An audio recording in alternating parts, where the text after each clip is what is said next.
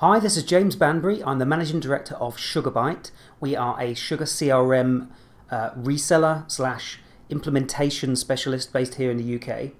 And I just want to create a quick video just to show you how you can create, do a little bit of configuration in Sugar so that you're capturing not only the reason why you're losing opportunities, but also sort of spark or trigger some thought into also recording why you're winning certain opportunities.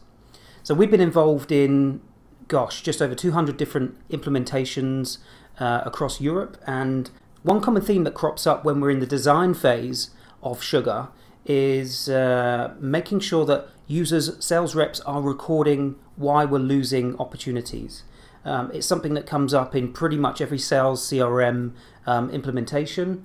But one thing that we also like to challenge the customer is to consider recording also not only just why you're losing the deals, but why the sales rep believes they won that particular deal. That can provide some very unique intelligence for analyzing why you are winning your opportunities as well. So this is just a quick video to show you how we build these fields into Sugar, how we make them dynamic in Sugar, and what kind of reporting you expect to get out of implementing this into your SugarCRM system.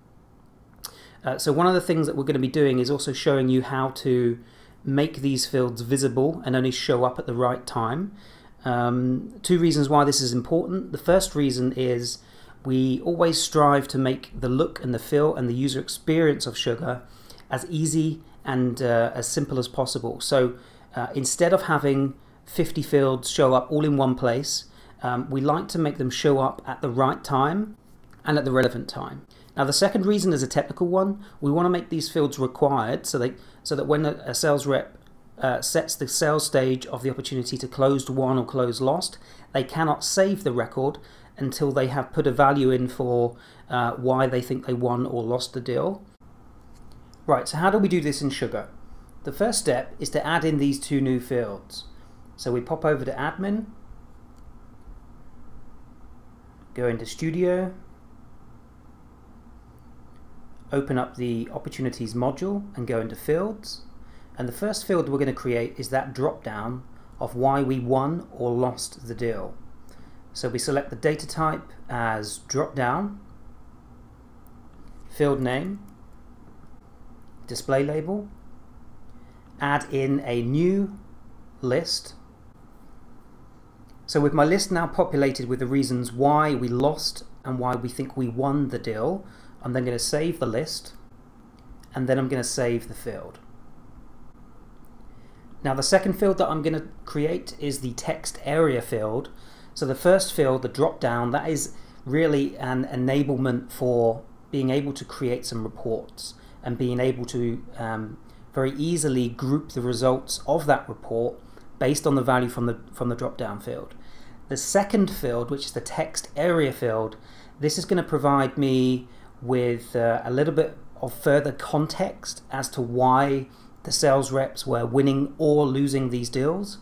And although it won't be an enablement for being able to group the results in a report and create a fancy chart, I can create a summation with details report, which is going to allow me to view all of the opportunities closed won, closed lost in the last 60 days and get some visibility on some contextual extra detail information from the sales rep as to why they thought we won or lost these opportunities. So this field type is going to be a text area, and you can call this field whatever you like. This is just a kind of a rough guide what I'm doing here. So 4 rows, 20 columns, and the rest we'll sort out later. So I'm just going to save that field, and then the next step is to add it to the layout. So once that's finished saving, we're then going to go into the record view and we're going to add a new row. Now it's a good idea to put both of these fields on the same row, since they will be dynamic. They will be showing up at the same time when we set the sales stage to closed won or closed lost. So it's just ideal to have them on the same row so that when they do pop up, it's not going to affect the layout for any other fields. So there's our drop down, and there is our text area field. So we're just going to save that. So now we've saved the layout, the next thing to do is to go back into the fields and define the parameters for when we want this field to show up. So the first thing that we're going to do is set the dependency to be from a parent drop-down. And remember, this is all being driven from the sales stage. So we select sales stage, we click on Edit Visibility, and what we need to do is we need to drag and drop the various values into here for whatever sales stage they belong to. So I've got 4 or 5 values here for why we think or how we've classified how we might have lost these opportunities. So what I'm going to do is I'm going to drag and drop them into the closed lost value.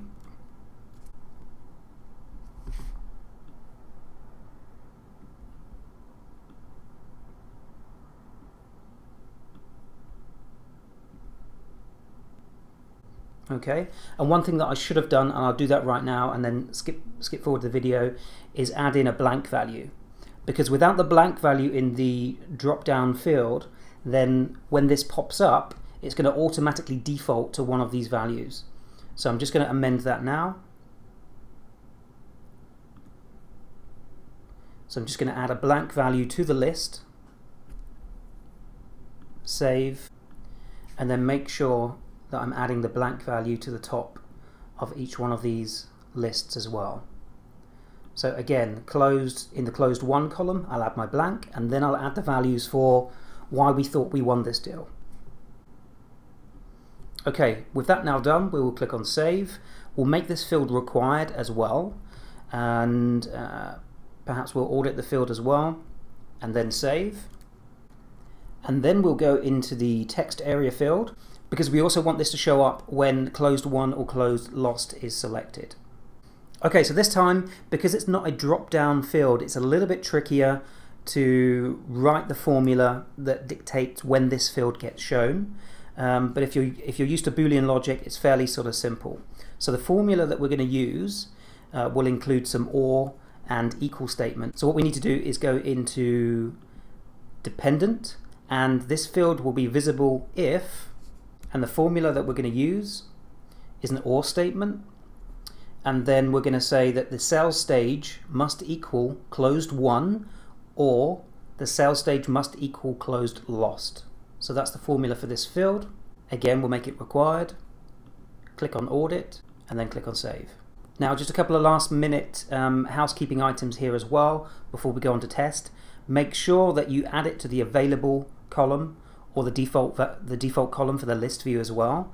So what we'll do is just pop that over here into the available column, make sure that people can actually see this in the list view, save and deploy, then adding it to the, or at least the drop down field, to the search layout so that people can also filter in opportunities list view for the reasons why winning or losing.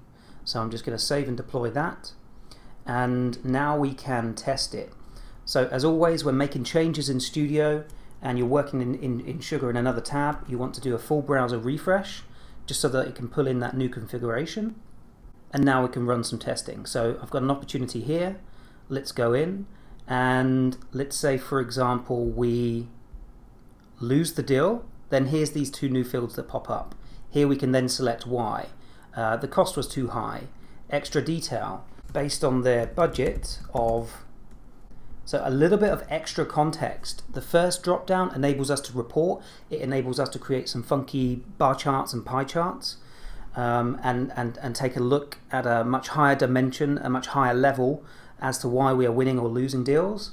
And then the context gives us that ability to drill into each opportunity to understand why we have won this deal or why we have lost that. So then we're going to save. And again, alternatively, if we win a particular deal,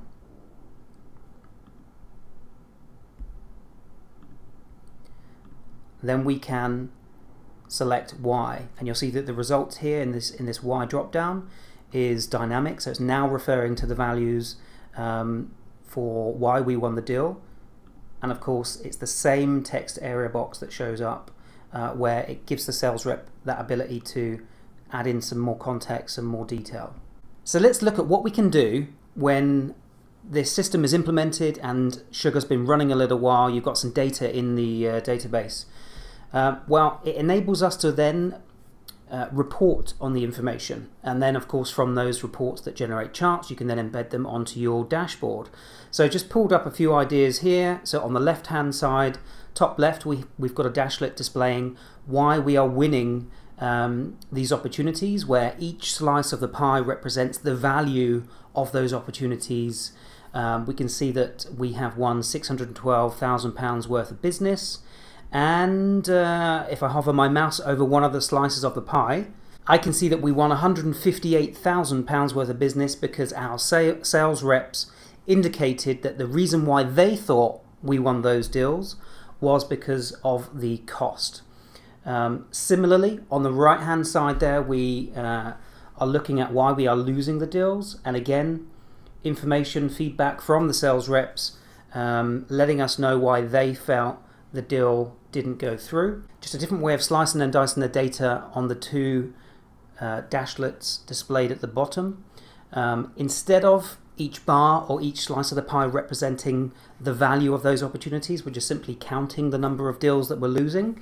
So if I hover my mouse over this second bar, we can see that each bar, instead of being represented by the value of the opportunities, we're instead this time counting them. So we can see that we've won 22 deals because our offering met the requirements a lot stronger than the competitors did.